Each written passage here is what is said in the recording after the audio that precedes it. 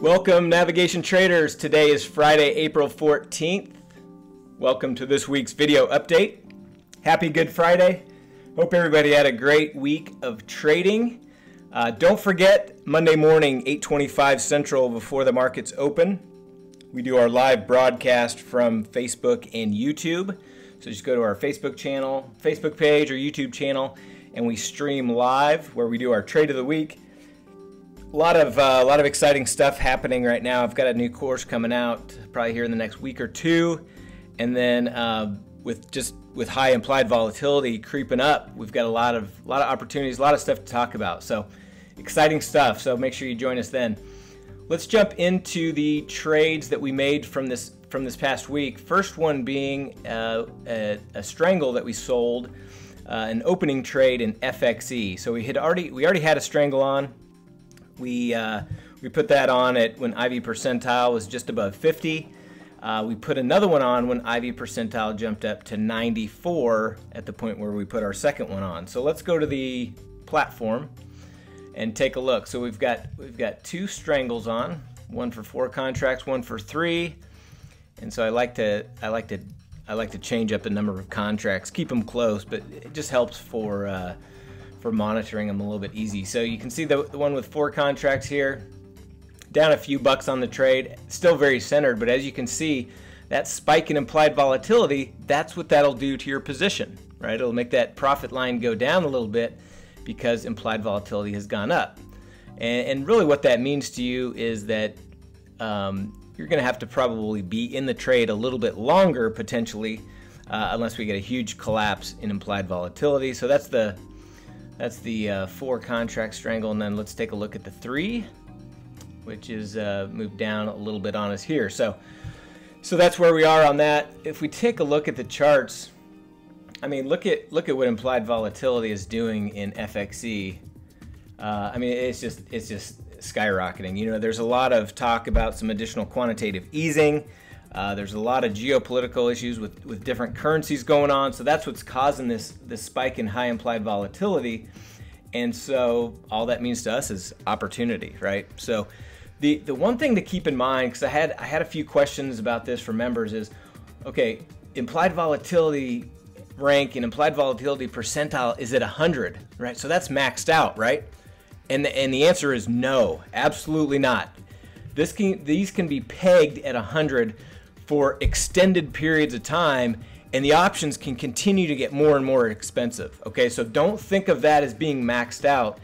You want to remember what this measures, what this indicator measures, is the average or the comparison to itself over the last 12 months. Okay, so it's just basically comparing the price of the options over the last 12 months. That doesn't mean this can't stay pegged at 100 for an extended period of time, and those options can continue to expand in price if things get really crazy. So it's really, really critical that you keep your position size small and continue to layer on positions as price moves around to widen out those break evens and kind of diversify your time and price in the trade. But don't load the boat. Don't think, oh my gosh, it's at 100, can't go any higher, let's load up. You can't think that way. That's not the way it works. So I made that mistake as an early young trader, and I don't want you guys to do the same thing. So keep your position size small. And if implied volatility continues to go up in not only FXE but a lot of these other stock indices and other markets, we're going to have a lot to do. So you want to be able to have capital to spread around and diversify between symbols. So keep your position size small. I know I keep saying that over and over, but very, very important. Next trade was a rolling adjusting trade in EWW. So we had a 50-51 strangle on that we had adjusted previously, and we needed to roll that one we needed to roll our puts up, and we needed to roll out from April to May. So we just rolled it all to the 52 strike. So essentially that gave us a 52 straddle in EWW. So if we take a look at that, we've got two different positions in EWW, and as you can see, the implied volatilities continue to go up since we put this on, so we're down a little bit on this one as well. But still very centered, no issues there. And then the other one that we still have on is a 47.50, so we're looking for a little bit of a down move to make enough profit on that one before we take that one off. So stay tuned on EWW. But if we look at the charts, you can see what's happened to implied volatility. Again, we're seeing a lot of implied volatility. I think these markets are getting nervous. As you can see, the S&P was down over 13, and the S&P has continued to just kind of trend a little bit lower the last 2-3 weeks. So an implied volatility has gone up, and every time there's a little bit of a move down in the market, you see a spike in implied volatility. Okay, that means that there's something going on. There's nervousness in the market. The market feels heavy, so I would be really careful about being long here. Not to say that it can't turn around and rip higher and go to new highs again, but just be careful. Next trade was in closing trade in DIA. We had a double calendar on there. We were only 11 days away from expiration. IV percentile had jumped up to 40, and so we went ahead, and price was very centered in our double calendar. So we got out of this for a small profit. I think we made a little over 10% on the whole position. So not as much as we wanted to, but I didn't want to take the risk of holding it closer to expiration, and the fact that price was very centered in our double calendar made sense just to take that off and take some profits.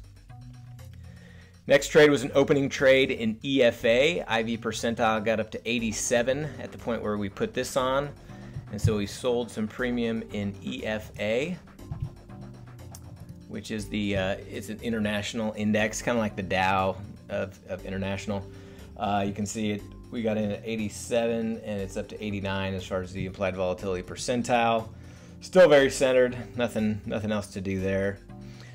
Now keep in mind, I know not most of our members can trade strangles and things, but if you have an IRA or you have a very small account and you can't trade, or you're not permissioned to trade naked options, you can always buy the wings. So you could buy a put and buy a call to essentially create a synthetic strangle, or basically an iron condor. So keep that in mind. Anytime I do a naked strangle, feel free to add those defined risk wings if needed, and it really depends on your account. So I don't put the alternative strikes out to buy for that defined risk because there's so many different options to choose, whether you're in an IRA and you're trying to just do a synthetic strangle, or if you're in a margin account but you're not permissioned for naked options and you just want to do a traditional iron condor.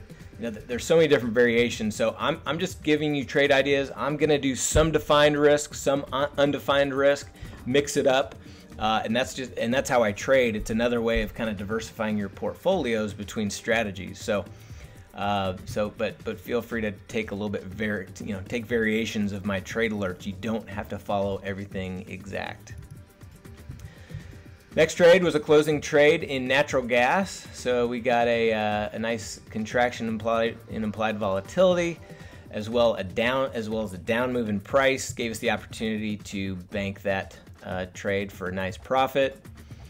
Another closing trade in GLD, and this was a double calendar that we had on, and kind of the same situation as DIA. We're getting close to expiration. Only had 10 days to expiration. Gold moved up on us. You don't have enough time left till expiration to adjust, and so I didn't want gold to kind of rip higher on us and really give us a severe loss. So we took a small loss on this trade and closed it out. And with implied volatility going up in gold, I did not want to reposition that. So we'll probably look to actually sell premium, do some strangles or iron condors in gold next week. So stay tuned for that. Next trade was an opening trade in TLT. IV percentile got up to 62 at this point, so we put on a strangle in TLT. Again, this is another one that you could have done an iron condor on, but I chose to do a strangle. Strangle will get you your break-evens wider. They're a little bit easier to manage, a little bit less transaction cost, which is why I prefer them.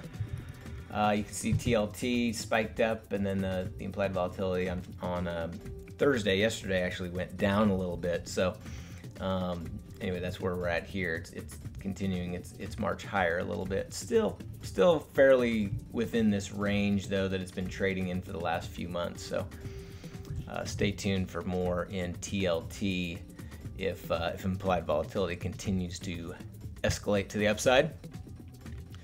Next trade was in QQQ. So we didn't have a position on in QQQ, so we put on an iron condor.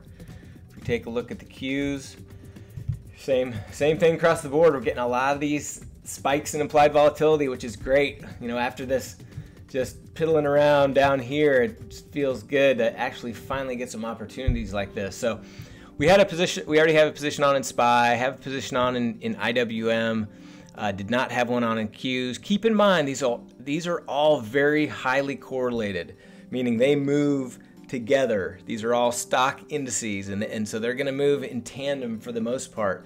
So, you know, if you have a position on in SPY and IWM and Qs, the reason I spread this out over time is I want price to be able to move around, and so I can kind of reposition and recenter my trades at different points. And they're going to move around a little bit differently than each other, so you're getting a little bit of diversification there. But keep in mind, if you have a position on an iron condor on an IWM, and one on in SPY, and one on in Qs, you can almost look at that as like you have 3 different ones on the same underlying. Okay, so don't think you're extremely diversified just because you have you know, positions on in you know, those 3, because they're going to move around very, very similar. But it does make sense to spread those out, and as price moves around, put one on here, price moves over here, put one on here, and then spread those out between the different stock indices. So that's what we're doing here.